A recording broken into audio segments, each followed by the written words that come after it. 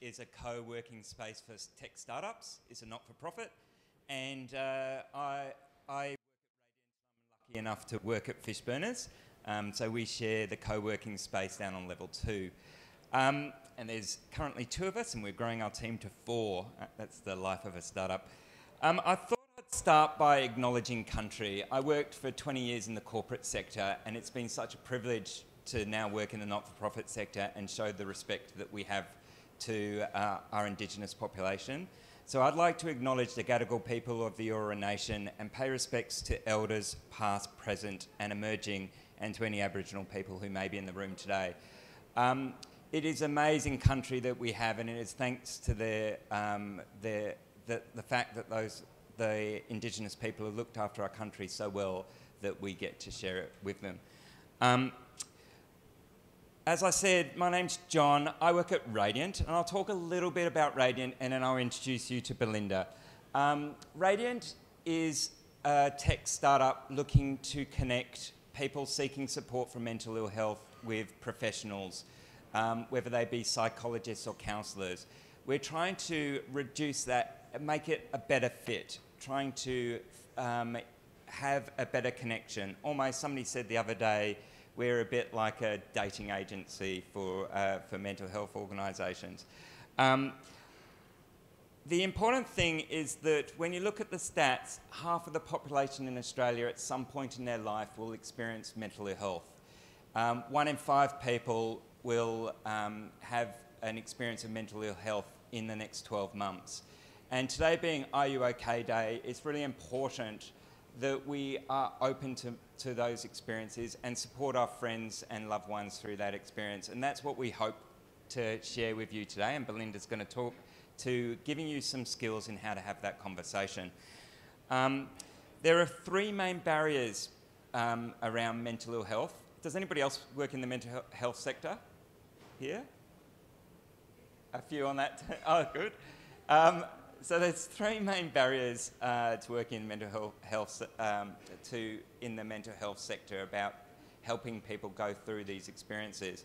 The first one is stigma, that people feel that they can't reach out because they see the negative publicity in the media.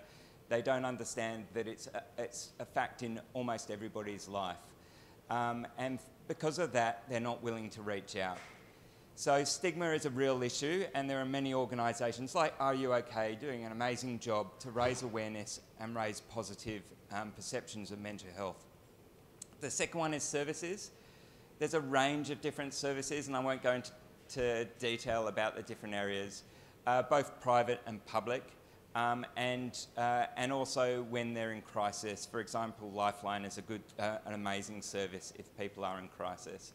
For me, though, I think it's really important that you take mental health like you do physical health, that it's an ongoing process that everybody should incorporate into their life, not just in moments of crisis.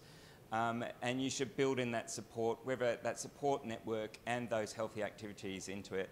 And that includes eating healthily. Some people meditate to help get the right space in their mind. But there's a range of other things that you can do to take care of your mental health. The last one is when you really need it. Sometimes these conversations become too difficult to share with your loved one or your partner, or too difficult to share with friends, and sometimes you do need to reach out to professional support, and that is what Radiant will help you do. We're lucky enough at Radiant that we're supported and funded by Relationships Australia. Relationships Australia is one of the leading organisations that deal with more family relationship problems. Mental health and relationships are often very tied. Some people who are experiencing mental ill health also have some challenges with their relationship. So we are lucky enough that we've reached out into our big sister network and found Belinda, who's a registered trainer, in what's called accidental counsellor. And that is the point at which you find yourself in a difficult conversation that you may not have been aware of, where somebody walks up to you and says, I'm not okay. And so Belinda's going to explain to us today some of those tips and how to go through that conversation. Belinda herself is a professional counsellor, and she's also a professional mediator. She's been working at Relationships Australia for 7 years, and before then worked extensively with Lifeline. She's a guru in this space. So do feel to ask Belinda any questions. We'll stop. I have found the word accidental counsellor a difficult word for me. For me, I think it's more about the words opportunistic listening. And so I like to just shift the words a little bit. But I'll pass you over to Belinda. Thank you.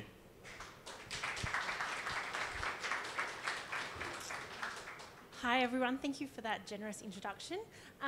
As described, I have the great privilege of travelling all around New South Wales presenting accidental counsellors to schools and different other debriefing for managers, lots of different programs that are run by RA. I work 3 days a week as a family dispute resolution practitioner, working with separated families to get agreements around their children. So obviously I can work with people that are in high complex situations, quite often in high conflict and quite often child protection and drug and alcohol and mental health issues. But then I also have the luxury to be able to do this, and I have been able to travel all around Australia, out to the country, all up and down the coast. And I must admit, I can talk about accidental counsellor to the end of, because I'm so passionate about it. However, the microphone makes me really, really nervous. So just please be patient with me about the microphone. So yeah, thank you everyone for taking the time out today, particularly on Are You OK Day. As you can see I thought it was really appropriate to wear this top.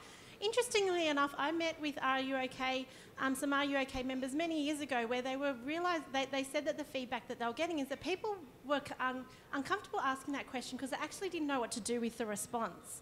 And that's not uncommon. Even as I work with people all around New South Wales, that is that actual response of what do you do if someone says, no, I'm not? Or if your gut feeling is telling you really different to what they're actually presenting. Particularly when you're in an office environment, you've got your team, your family and friends and things like that around you. Now, everywhere I go, I do find that there is a wealth of knowledge within the room.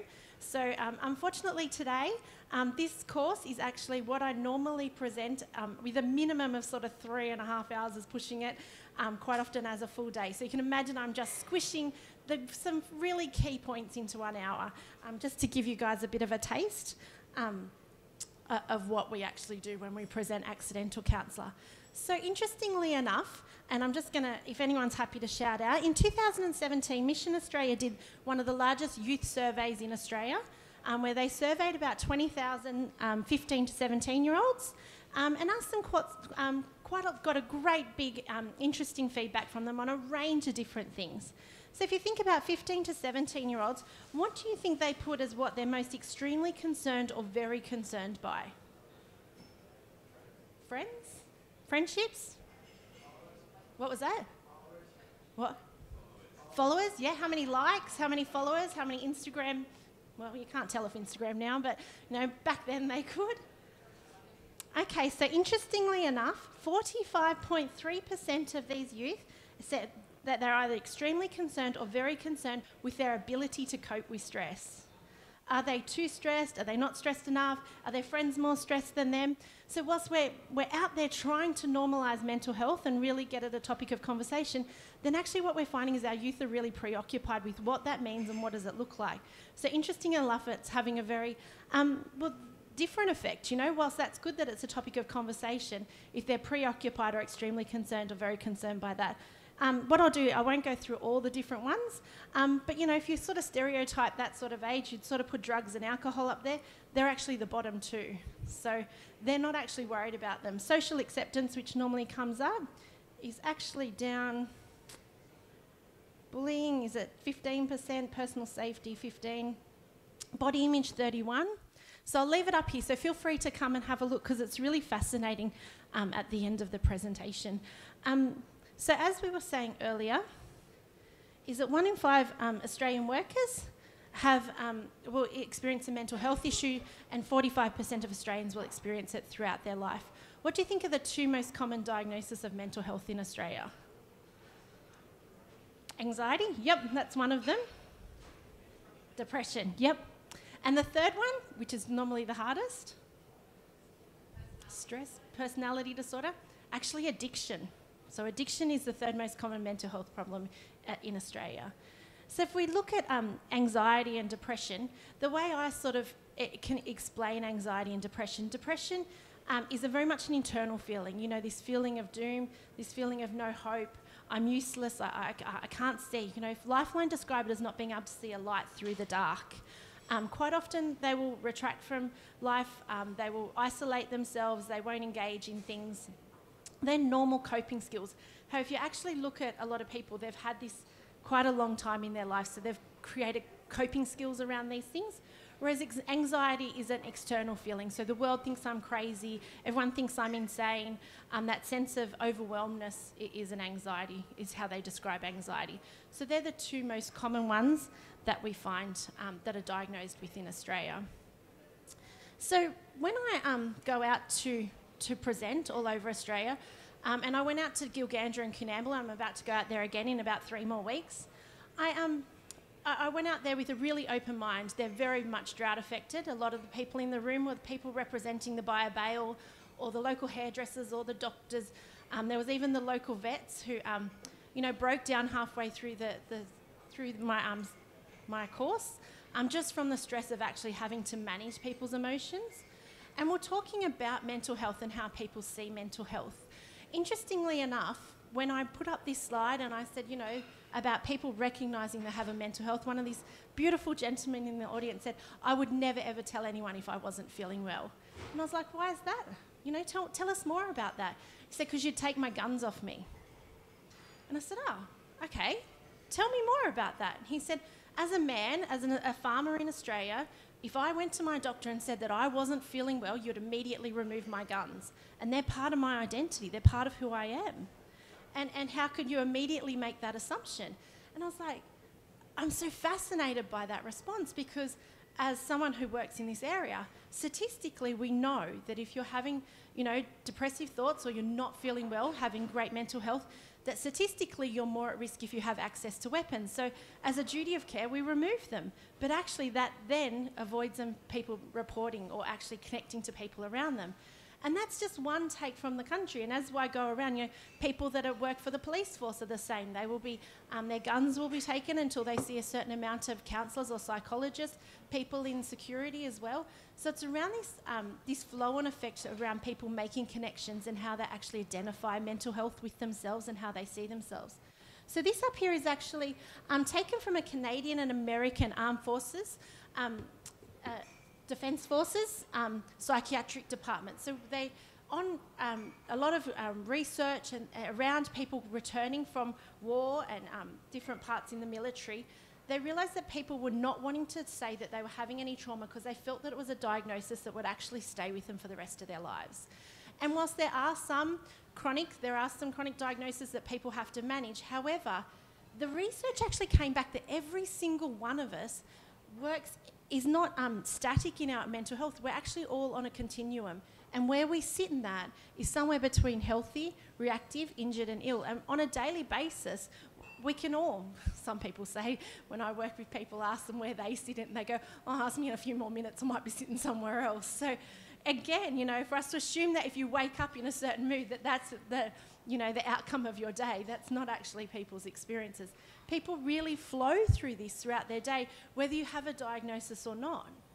This is our daily reaction to mental health struggles and things that we're dealing with throughout our life and our day and our different things. If we look at what we classify as life little road bumps, some of those things could be social acceptance, school issues, work issues, parental pressure, family conflict and change. One thing also with your ability to cope with mental health and change is your attachment and independence.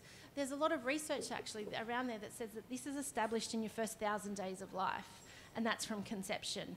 So that attachment that you have with your primary carer is actually how you then manage things moving forward. So that's also your ability for resilience and moving through things, and also any sort of trauma or grief or loss that you could have that could affect, quite often when I'm presenting any of these sort of courses, there's things that are triggered that you mightn't even be aware that are a triggering thing for you. It's I'll be sitting in a mediation and someone will say something and I'll be like, oh, didn't even realise that would trigger me, but somehow you've really annoyed me right now.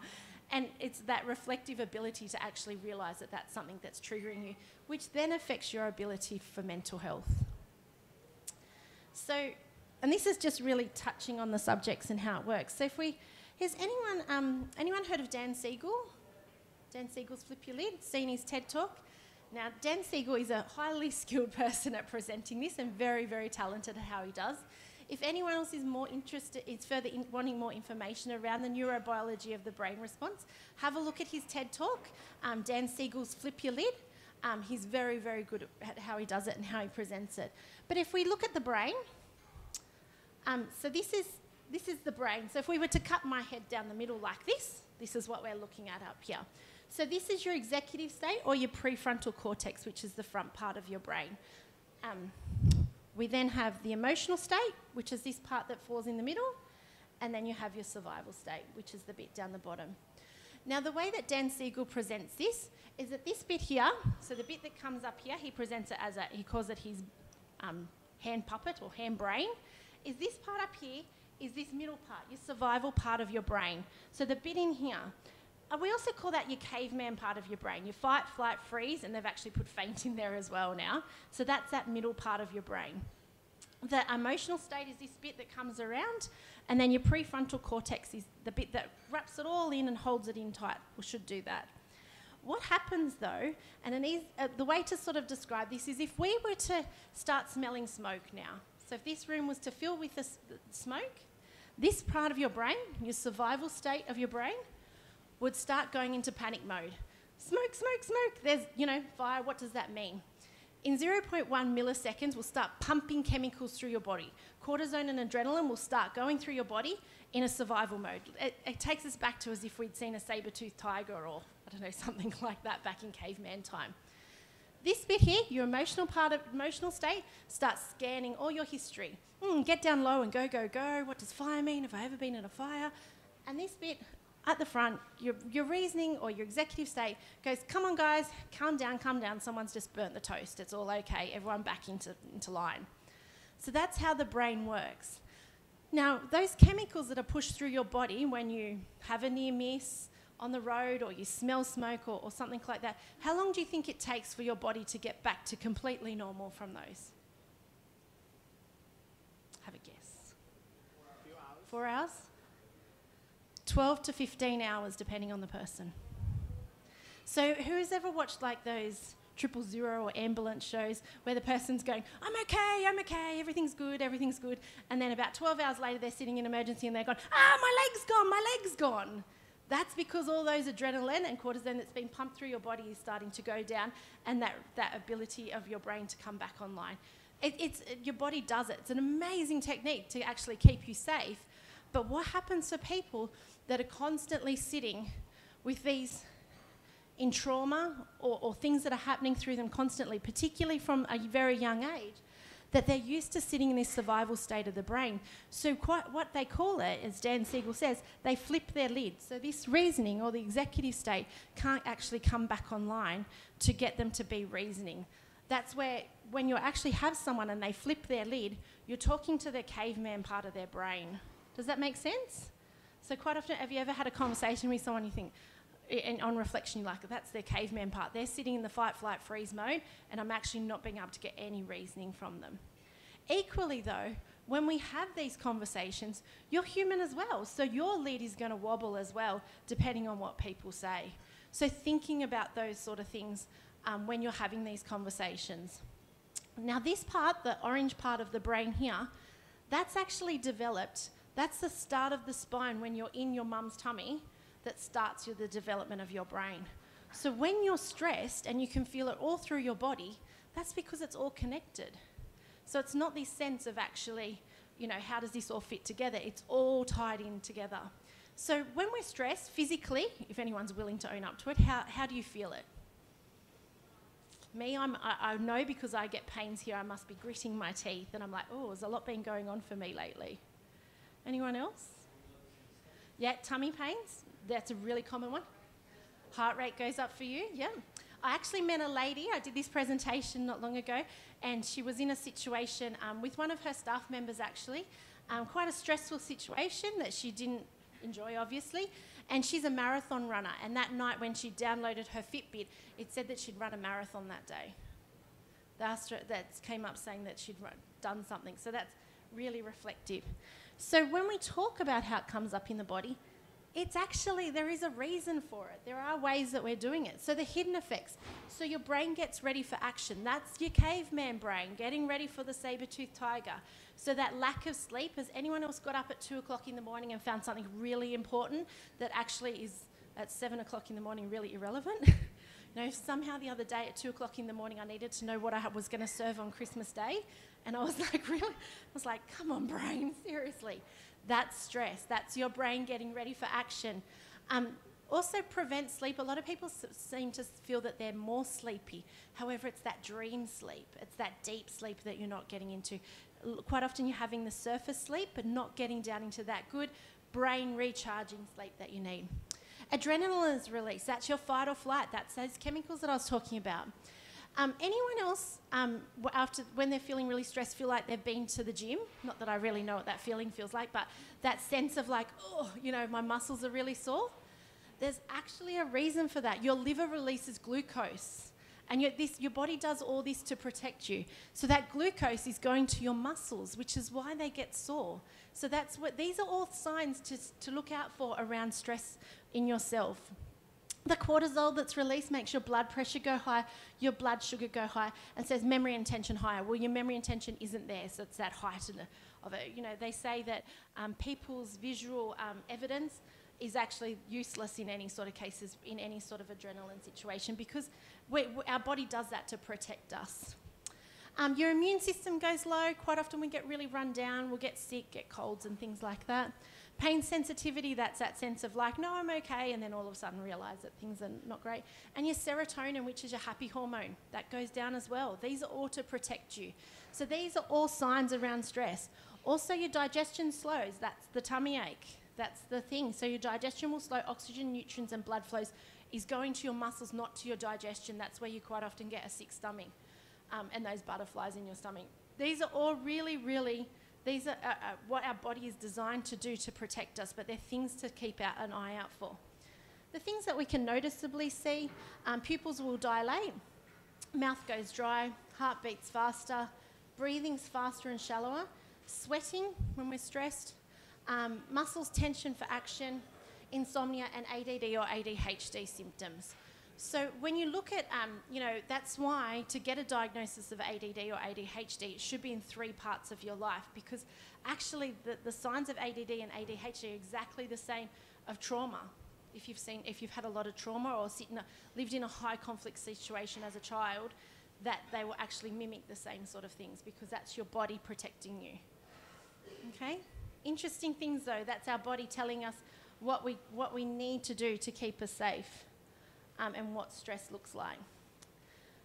Also, I'm just going to do this quickly because I am aware of the time, but I do find that this is really relevant, particularly for people working in an office environment, is that why do some people, you know, we all have these same effects, but why are some people actually able to move through things faster than other people?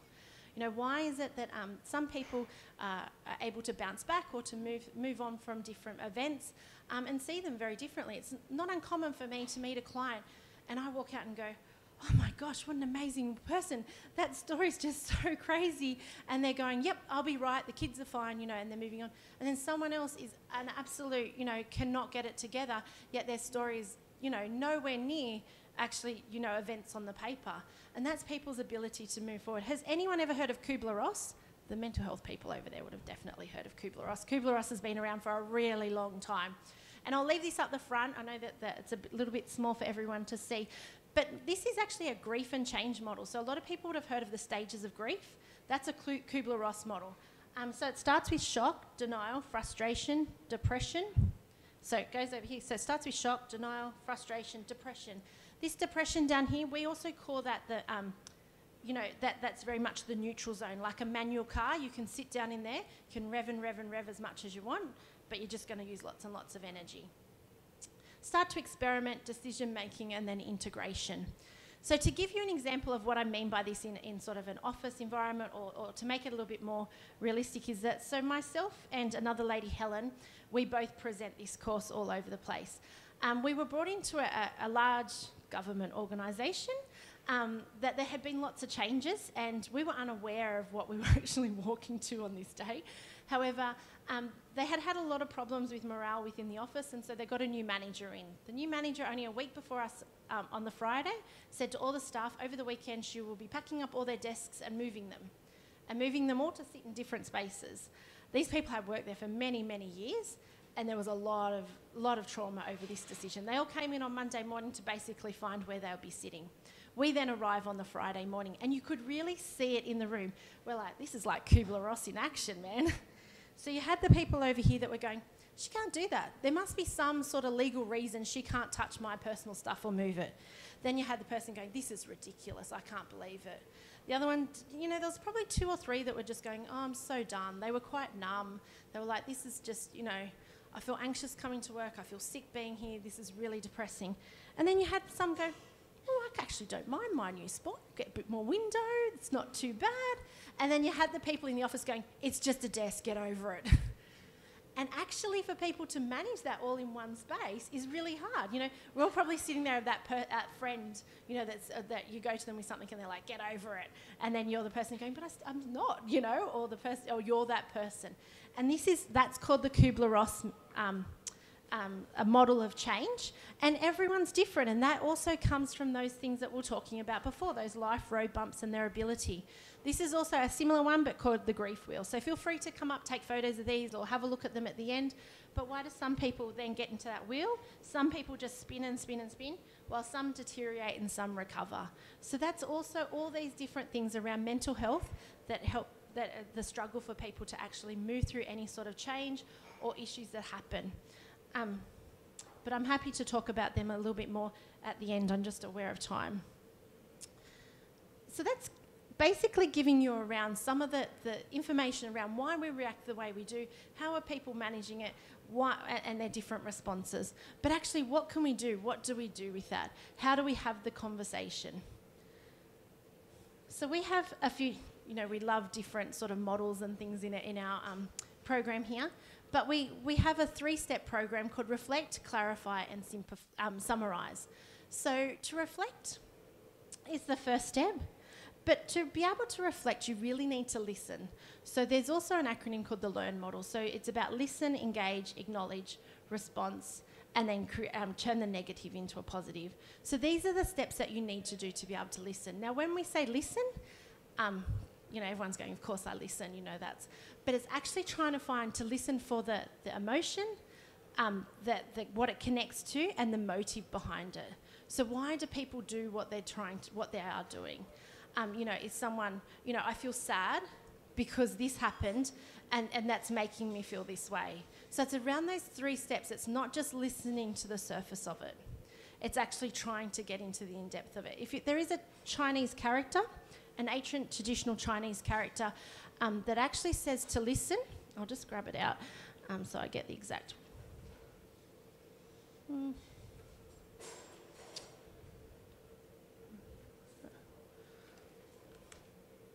That's okay, I know it. So it's got to listen in the Chinese character has your eyes, your ears, you and me, and undivided attention, and your heart. They're all actually in the character. All those symbols is to actually listen. And if you actually go to a really traditional one, there's a sign of a crown in it if you go way back, which means to make the person feel like they're a king, is to listen to them. So you're really trying to listen for the underlying emotions, content and motives behind what they're trying to say. So if you actually just listen to what they are, you'll never get anywhere. So I quite often use, and I'm just going to do a quick version of this. I use my 93-year-old grandma because there ain't no coming back from where she's, you know, exactly where she's going. So I took her to a doctor's surgery, and I'm no NIDA student, but I'll do a little bit of a role play, where I took her up to reception, and she thought she'd booked an hour's appointment. And she walked up to the receptionist, and she's like, oh my gosh, I cannot believe you're such an idiot. I told you clearly that I needed an hour. You've only given me 15 minutes. Do you understand my husband's had a stroke? I've had to get a carer for him, then get in here, and I've been coming here for 40 years and you give me 15 minutes? I can't believe that you would be so stupid. Do you not understand?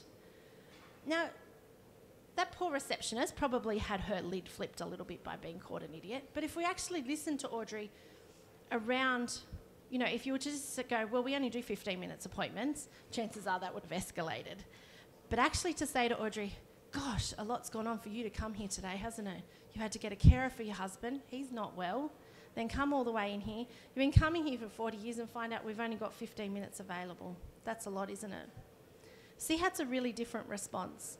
It's actually trying to find out what the motives to the 15 minutes. You know, for that 15 minutes, is it saying that her issues of value can't be summed up in 15 minutes, the value of her as a client? You know, it's all those different things that are going on for her. So that's to truly listen to someone for what's going on for them. Now, if you actually put into Google and then click over, you guys obviously here would be way better at this than me. If you click over to the little picture of images, if you put in the word listen, and you can do it because I've done it, there's a whole bunch of people sitting there like this. Apparently, if you hold your chin, you're listening really well. I don't know why. They're all like this. Now, if I was to sit here for the hour and talk like this, I think you'd find that really uncomfortable. But actually being really aware of lots of different things. So if you're wanting someone to talk, we call it feeling the back of the chair. So sit back in your chair and relax. If you're a leg crosser, being really aware that if I was to present the whole presentation like this, you guys would be sitting there probably squirming for a little bit of it, because it's actually where your leg goes, is where, you know, your attention's going, and you'd feel quite dismissed over there. So very rarely do we actually cross our legs, or we actually look at the balance really, really carefully within the room. Have you ever thought about when you have any of you have got young children, or you've got nieces or nephews or anything, and if you have a baby, and if I was to put like a cap on your skull and a cap on the baby's skull, and you know when you get a baby and you start poking your tongue out and they do the same thing? That's because you're connecting. That still happens as adults, but you can actually do it through your breathing. So sitting down, feeling the back of the chair, if someone's really quite upset or distressed, wow, slowing it down, using your pace to actually get them, and they will mimic your pace. It's quite interesting watching people. If you feel that you want to take more, have something to share, you move to the front of the chair. We consciously use this in a mediation space, and to control the room, you stand up. So that's the 3 different levels of actually trying to have that conversation.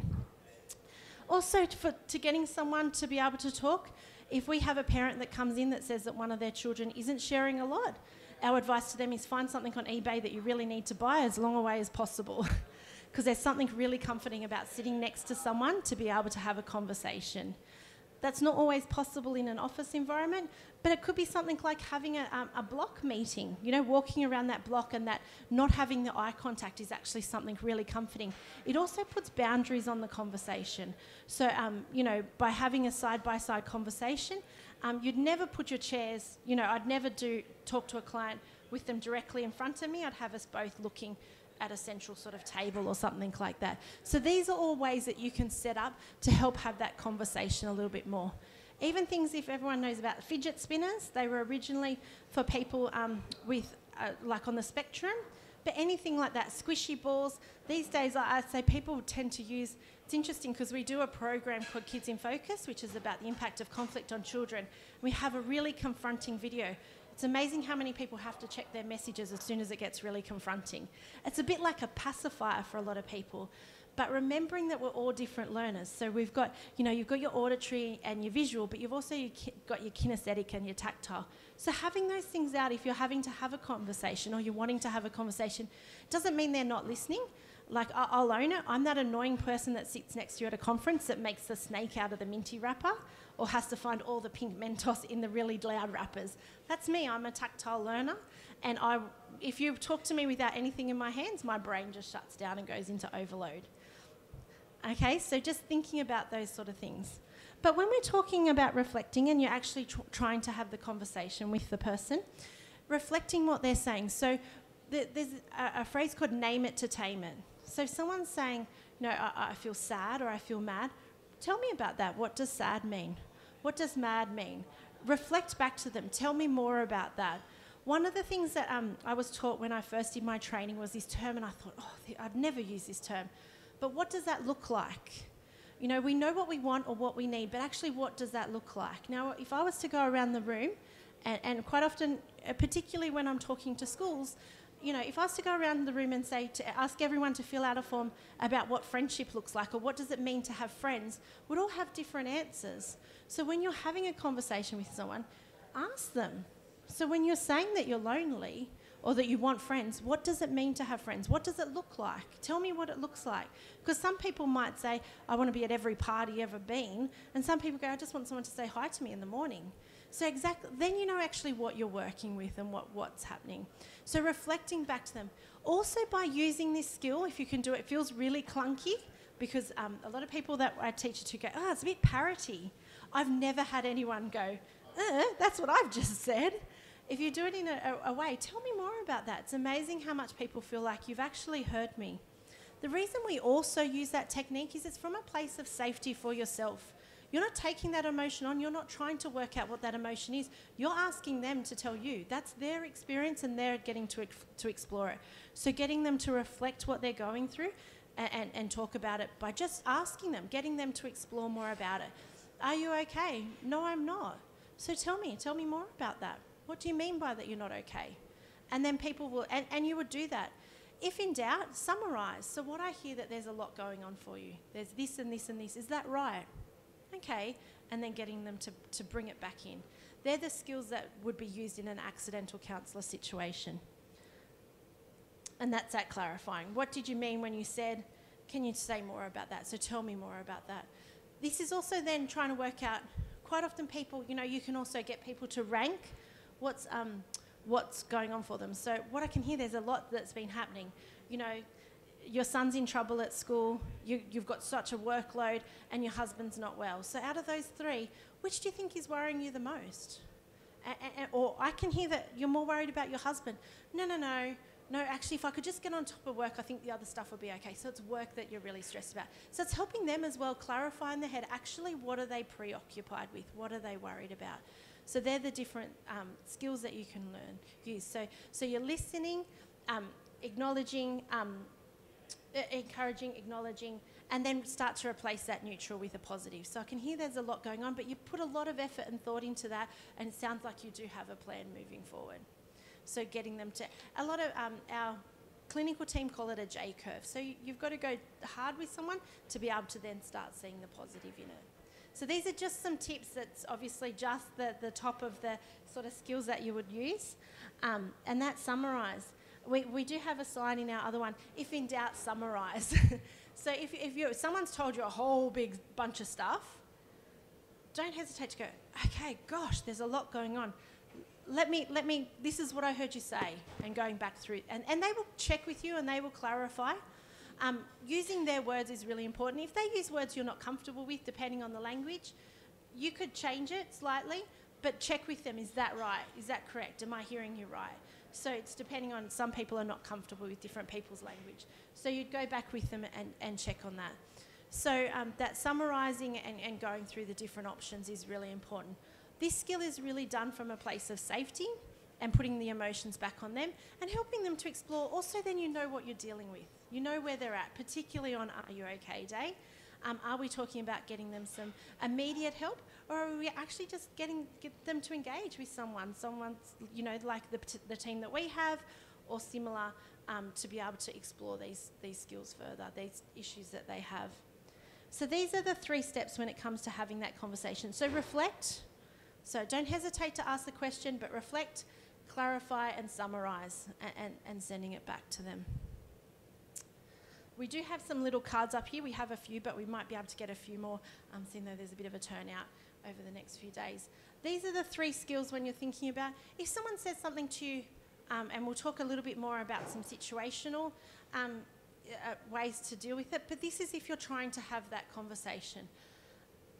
When we met with Are You OK, and I'm just aware of the time, I don't want to go too much into your break, but is that a lot of people have the fear around asking that question because of what happens if it's something I can't handle or I can't manage from the response? What happens if it's too big for me? There are some situations that, you know, that people are quite scared about what might happen. However, you use these exact same skills. And don't hesitate to say to someone, okay, actually, I don't know what to do with that.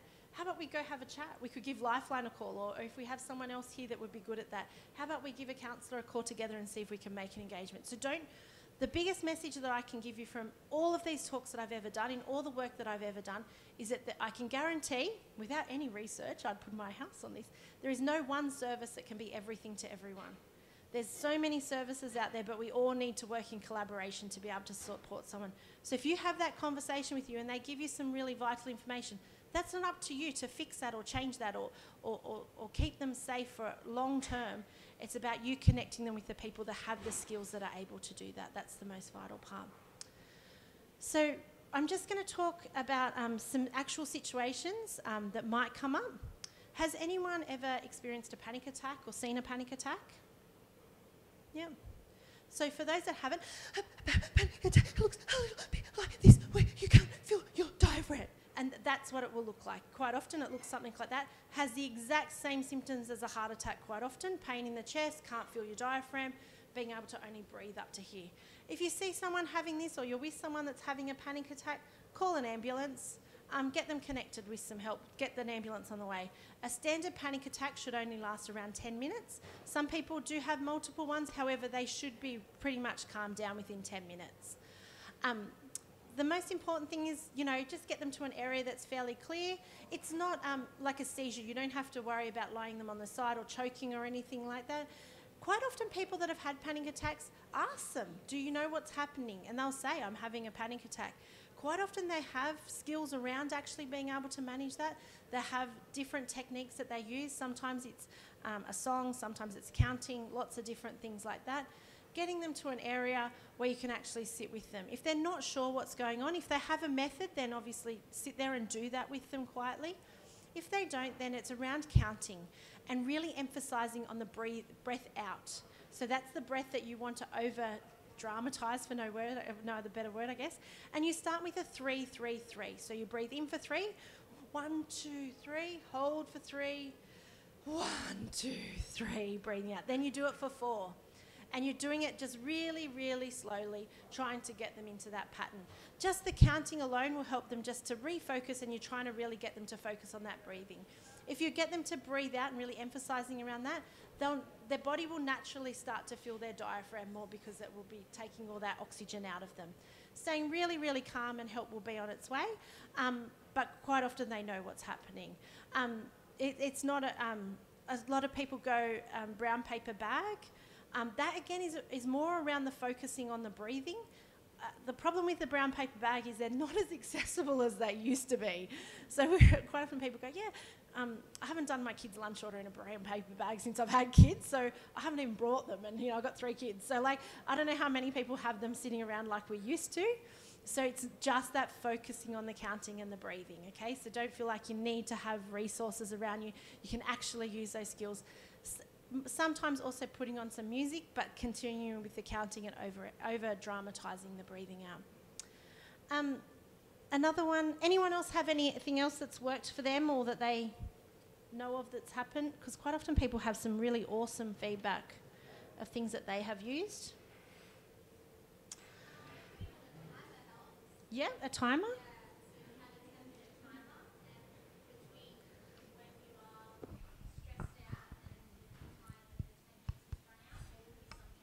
Yep. And even just that focusing on a timer, clicking over. Interesting, one of the, a girl that I presented to not long ago, she said the most important thing was, like a nurse looked at her and said, well, you're not going to die. And she was like, oh, I'm not going to die. So, and it was just that reality. Some people I can imagine that wouldn't work for, but for her that worked really well. She was like, oh, well, I guess I'm not. So I've just got to focus on this sort of thing moving forward. Another thing that's actually really, really common is self-harm. Way more common than I think a lot of people realise. There's YouTube channels dedicated to it. There is a lot of knowledge out there. It's very, very common within schools, even down to primary schools that I'm presenting at.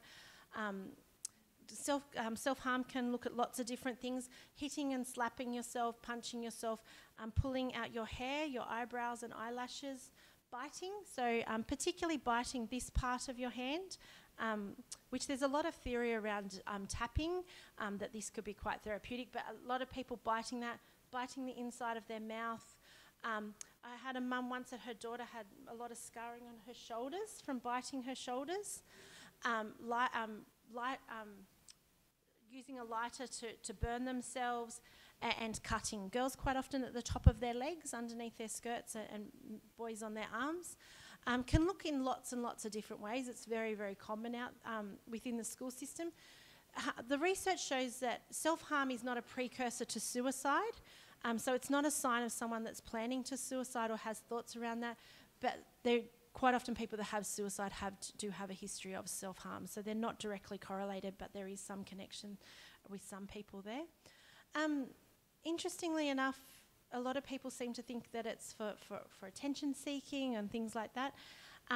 It's actually research shows, and there isn't a lot of really good up-to-date research. The latest research we had, I think, was from 2008 that said, 17 to 24-year-olds, I think it was 24% of 17 to 24-year-olds had self-harmed at some point in their life. So I would actually say, from talking to teachers, that is drastically higher and a lot more common, which I think is also reflective in that Mission Australia around children being able to manage manage emotions, because, if you've got friends that are self-harming, where do I fit in with that? It is used to manage emotions. It has the same parts of your brain as adrenaline comes up, so it's quite often people that are doing it don't realise they're doing it at the time. Again, normalising. If someone discloses to you, a child or an adult says to you that they're self-harming, ask them, have you spoken to someone? Have you told someone else about this? Ask them to look at it. They're quite often that's not something that we ever get a response of no, they will show you. If anything, it's around having a look at it for care. I want to make sure it's not infected or anything like that. Do you need any other support around that? And getting them to connect. Have you got someone that you could share this with, someone that you could explore this more for and get some help around that? So that really, whilst our response is to not act shocked or alarmed at any point, I do understand that is not easy for everyone if you haven't had that experience previously, but that's really important to really normalise it for them. Particularly on Are You OK Day, but suicide is something that is really important. Suicide is a question that I ask regularly within my job, nearly daily. I've had lots and lots of different responses to suicide. Now, when you're asking around suicide, I would say, have you had thoughts of harming yourself? Do you have a plan to take your life? Have you had thoughts of suicide? We don't use the word commit. If you can, if you do, and it's not the worst thing you can do. The word commit has mental health. To be committed also means to a crime, and also it means if you commit to something. So you try to really avoid that as part of the question. In my job, I've had many times where I've had to ask the question. Yes, I have had some, no, not that bad. I've had some, I have Belinda. Yep, I do. Some, yes, I do. I have a plan and a time frame.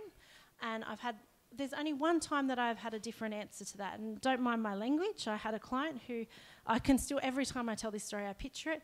It's like, John, you've sold your house, you've paid your rent up to the end of the month, you've sold your business, and you're talking, in a way that's making me worry about your safety. Are you having thoughts of taking your own life? And he goes, no, piss off, Belinda, I'm moving to Tasmania. And I was like, oh, okay, I can do that. And I was like, oh, you got somewhere to stay down there, John. As quickly as that, I sort of came back from that. If that's the worst answer you can get, for all the times that I've asked the question, I've kept people safe, that's the worst response. Lifeline's done a lot of research around this. At no point asking that question will someone go, oh, hadn't thought of that, great idea. However, that question will keep a lot of people safe. So by asking that question does not make people at more risk than they were, but it's just keeping people safe. So what you're trying to do to actually, if someone does say yes or has an answer that is concerned, what you're trying to do is actually find out, you use those same skills to listen and clarify and summarise, and then respond. What you're trying to do is find out at what point they are. Are they having thoughts of suicide, but don't have a plan or don't have a way, they're just feeling that way? It would be around getting them to promise or to make a commitment or to link them to some resources, getting them to talk to someone. What would it be like if you're feeling like that to give Lifeline a call? Or would you feel, how about speaking to a counsellor? If they do have a plan, and quite often they either have a plan or they have a plan and they've got the resources as well to do that. What would it be like now if we connected you with someone who can keep you safe? If they want to, you could call an ambulance together. If they don't, you have a moral obligation. I am a mandatory reporter, but I also have a moral obligation to keep people safe. That's where you say, unfortunately, right now I need to keep you safe. And I will call an ambulance and they can make that assessment about what's best for you. It's not about you then trying to keep them safe for that time. It's about you connecting them to people that can actually do that. Now, don't hesitate if you do ask that question and they say yes, and you go, oh, your brain just goes, I don't know what to do with that. Name it and go, actually, I don't know what to do with that right now. What would it be like if we gave Lifeline a call together? What would it be like if we went down and we went and connected with someone now? So if you're feeling overwhelmed, because quite often they are feeling overwhelmed as well, don't feel like you have to be everything to them. Don't be scared by that. But the most important thing that around all of these things, and the only other crisis line other than 000 in Australia is Lifeline. They're the only two crisis lines. So there's no point in giving them RA's number or, the Black Dog or any of them. They're not crisis numbers. Then you need a crisis number. They're the two. What will happen if you call 000? They will come and make an assessment for them. If that they feel that they need to be taken for a further assessment, they'll be taken for 24 hours. Should they be at risk, it's normally a 3-week plan. So it's not around, it's around actually getting them connected to the right people that can actually keep them safe and get them on the right path back to making decisions for them. Now, with everything that I've talked about today, the main thing to remember, if you take away about refer, but the other thing around all the different things, you cannot ask the question around suicide. You cannot ask the question around self-harm. You cannot experience a panic attack. And even just having those questions where you sit and reflect with someone, you cannot do that without doing some self-care. Quite often, Are You OK Day is about those people that you're trying to connect with, but it's also about looking after yourself. You can't be available to people if you drain yourself. I can never ask that question, no matter how many times I've asked many questions, can I do without walking out and connecting with one of my team members, without going and having some supervision. And that's the same with everyone. You can't, they say you've got to put the oxygen mask on yourself before you can put it on other people.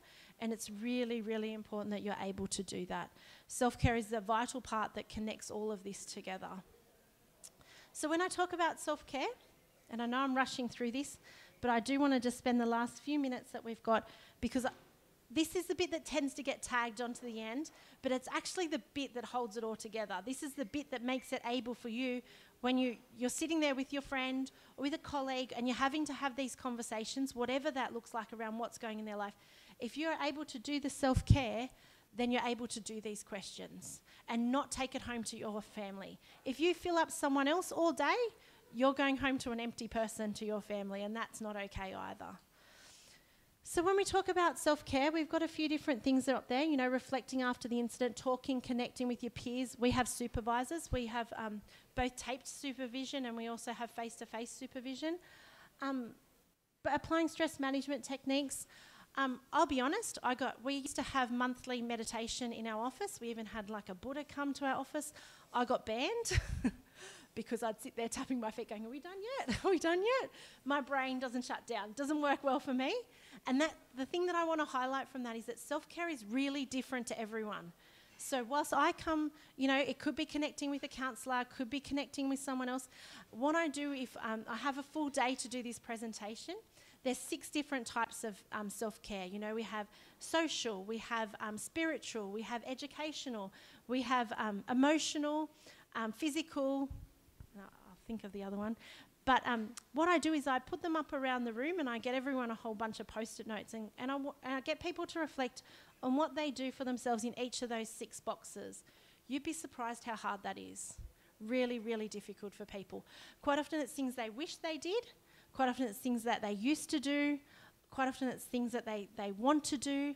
The thing is, though, as a team member, as a parent, as a cousin, as a friend, as a sister, as a mother, a father or an uncle, even just for your own team here, it's really important that we model for others that it's okay to look after yourself. It's okay to look after who you are. It's okay to look after all these different parts of your life, and it's going to look really different to everyone. As I said, I went out to, and I just found it so enlightening being out in the country. But this beautiful woman there who runs that Buy a Bale out there, she runs the pantry for it, she said to me that she's decided that every Thursday that she's going to just stay in bed until 10 o'clock and have a cup of tea. and just watch some telly, and she doesn't answer the phone. Now, this is a woman after the dust storm went and swept everyone's front verandas because she wanted them to come home and feel that it was nice. So she's this woman that just gives to everyone, has 10 kids. Her daughter told her she was selfish. She said to me, I told my daughter that I'm going to do this, one of her 10 kids, and she said, I'm not going to answer my phone on Thursdays till 11 o'clock, so you don't worry, I'm just going to...